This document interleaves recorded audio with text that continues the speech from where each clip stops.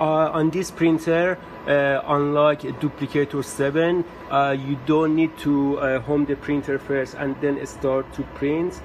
When you press on print now, then the building platform starts to home and lower itself automatically, and then starts print. And here you have, as you can see, my file extension is CWS, and I have like 16 hours printing and this amount of layers and 50 microns. So if I press on print now, it just try to load the model,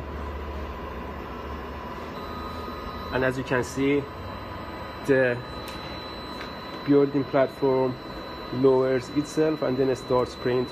You don't need to home. This is the thing I like about Duplicator 8.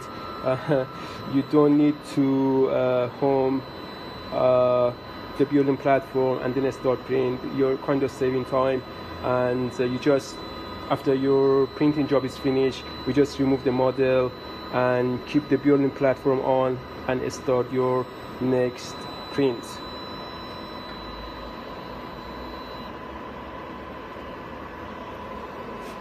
And it's printing now, yes.